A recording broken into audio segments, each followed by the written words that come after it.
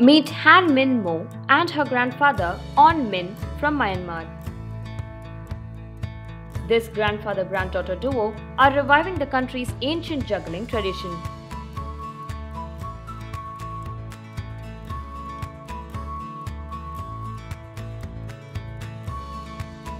Myanmar's juggling tradition goes all the way back to the 19th century.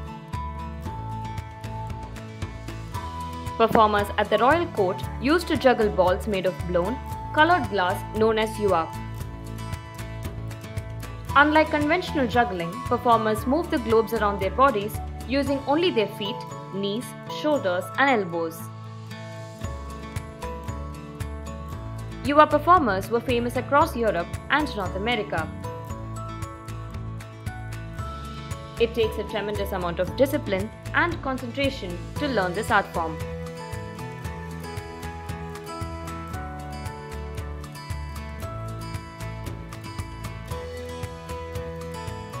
The duo performs in malls and schools around Yangon.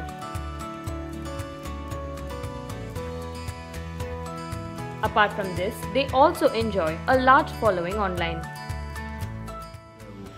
As a period, you see a Shabalalu, Ywal party. Now, Kazaleka, Nene, take it too, Malaya. See Benson and I made it Kazalek, taking the Nera party. Now,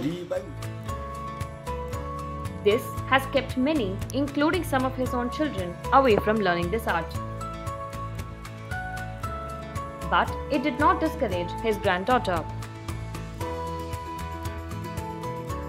12-year-old Han Myint Mo practices for 3 hours a day. She has plans to outdo her master. Popo